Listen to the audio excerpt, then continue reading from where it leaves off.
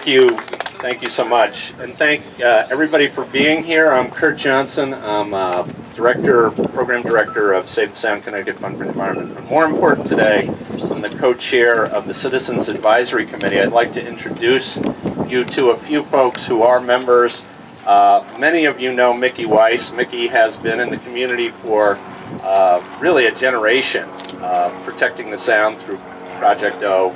So Mickey Weiss, Diane Selditch, who is with Sound Waters, who's right out here, our schooner. We will be having a tour of the schooner and also a public sale at 5 o'clock.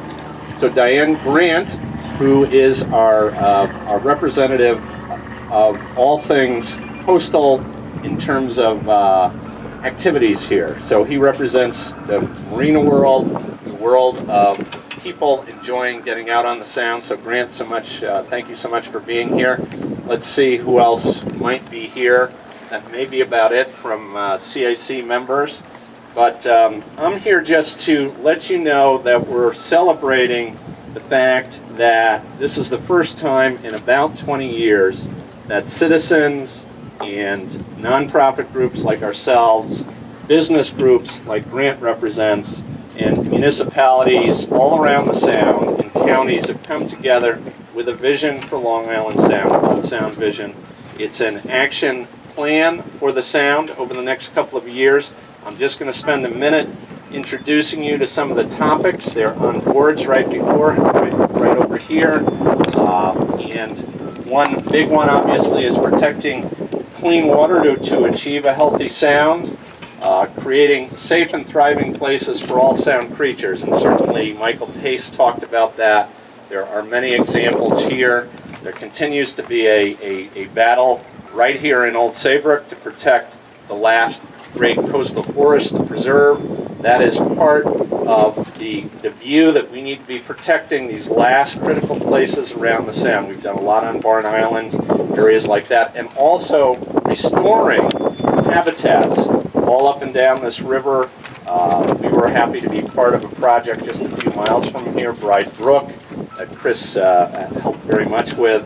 But it was all about bringing federal partners and state partners to reopen a small stream so that at least 250,000 of river herring can get up there every year. Building Long Island Sound communities that work.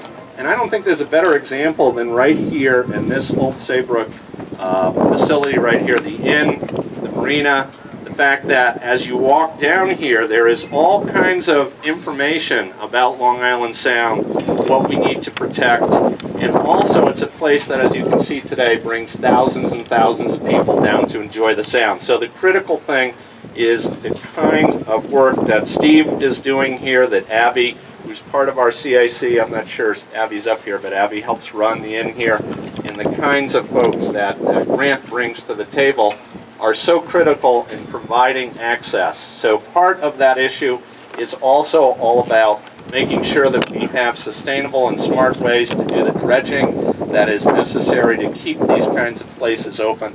I see a friend here from Bridgeport who runs a wonderful similar facility down in Bridgeport. So these kinds of facilities are all around the coast and are the key to many people getting out on the Sound. So with that, I'm just going to go ahead and just remind the press that the action plan is here. It's on our website, lisoundvision.org.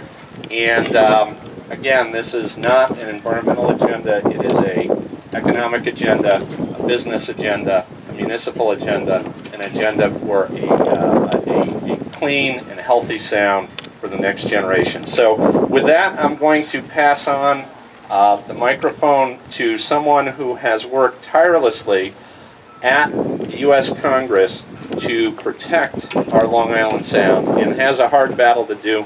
We need to give him all the support we possibly can. Congressman Joe Curt.